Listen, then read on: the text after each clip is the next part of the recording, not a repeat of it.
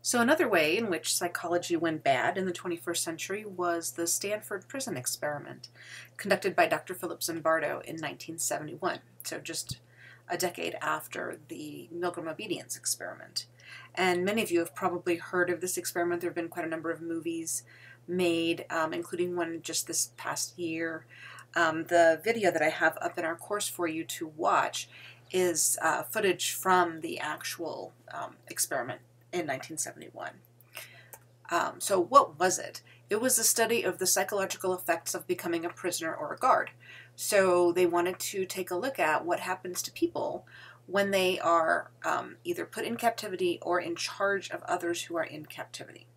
This study was funded by the United States Office of Naval Research and was of great interest to both the U.S. Navy and the Marine Corps as an investigation into the causes of conflict between military guards and prisoners. So you can already see some similarities between this and the Milgram experiment.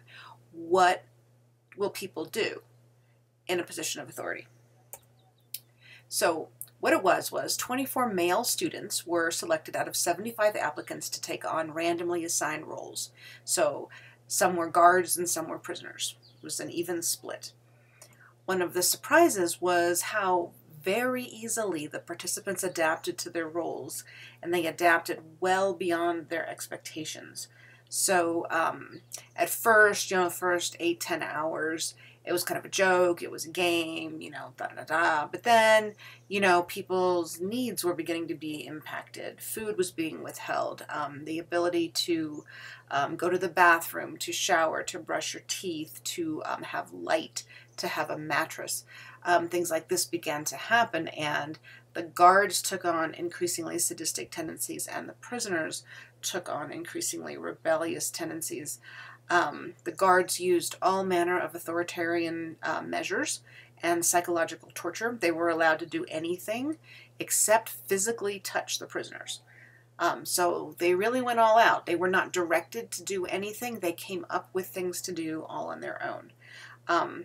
Many prisoners passively accepted the psychological abuse, as well as harassed other prisoners who attempted to prevent it. So the prisoners were in survival mode, and so that group began to turn against itself, whereas the guards were more unified. They had a single goal, and they had the power. They had the control to do what they wanted. One of the biggest challenges and ethical problems with this experiment was how it affected Dr. Zimbardo. He should not have been a participant in this experiment, and he has written extensively about this and about the mistakes that he made conducting this experiment. He's still practicing. He's still contributing a lot to the field. He assigned himself the role as superintendent of the prison. And it didn't take very long for him to get pretty involved as well in how to keep the prisoners in line. And he should have had the detached observer role. He should have been able to stop the experiment before it took the turn that it took.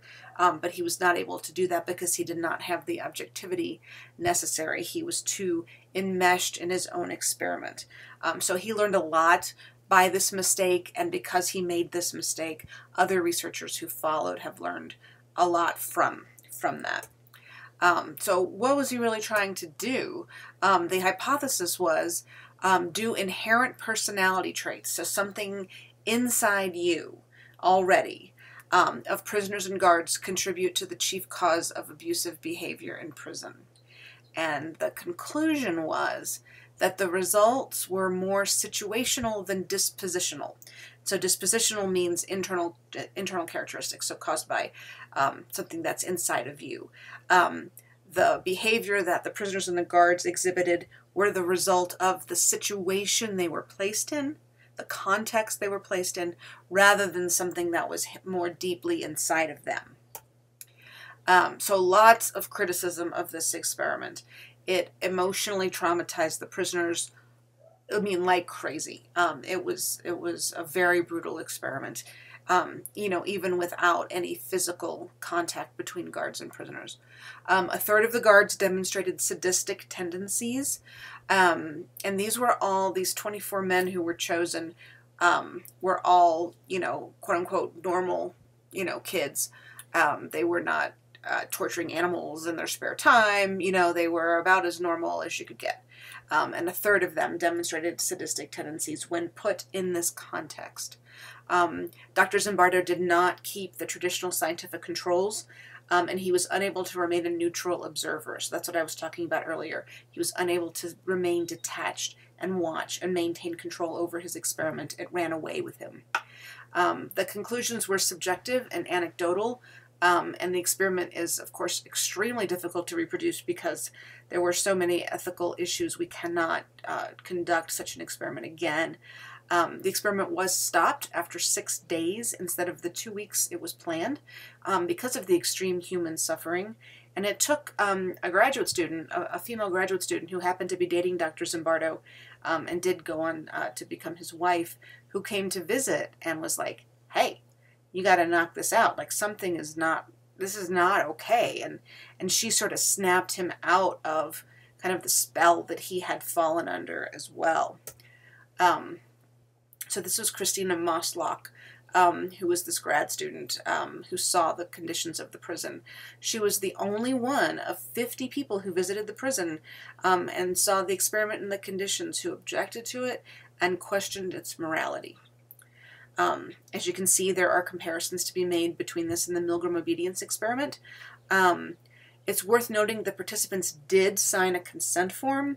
They were simply in the basement of the psychology building on Stanford campus, but for all intents and purposes, they were in the darkest of the dark holes in the ground. The argument is that they could not have known what they were consenting to. The study was, however, approved by the Stanford Human Subjects Review Committee prior to initiating the study. And in 1973, 2 years after the experiment, the APA, which is the American Psychological Association, reviewed the ethics again and found it did meet with the existing ethical guidelines, many of which have since been changed as a result of this experiment. In the book, Dr. Zimbardo has written many books on the nature of evil, darkness in men, humans, not just men, darkness in humans. And in this particular book called The Lucifer Effect, he was writing about his role in this experiment, and he says, quote, "I was guilty of the sin of omission, the evil of inaction, of not providing adequate oversight and surveillance when it was required, and the findings came at the expense of human suffering. I am sorry for that, and to this day apologize for contributing to this inhumanity." So he didn't go on and say, oh yeah, it was fine, all in the name of science, yay, yay, nobody got really hurt, blah, blah. As soon as he really realized what was happening, he owned it. He stood up. He stood up and he took responsibility. Some of the insights and the observations from the Stanford prison experiment gave us some significant insight into the behavior of the American soldiers in the Abu Ghraib prison in Iraq a few years back. So you can see how this is still a relevant thing to explore and to look at. We just need to find ethical ways of doing it. So go ahead and take a look at the video in the course on the Stanford prison experiment, and remember to take the quiz. This one's worth 20 points on Stanford prison experiment and the Milgram obedience test.